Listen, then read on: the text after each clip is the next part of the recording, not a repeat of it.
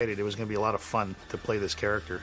I thought, the makeup is so extensive that I need some humanity. And my eyes, my darting little beady eyes, will be the humanity.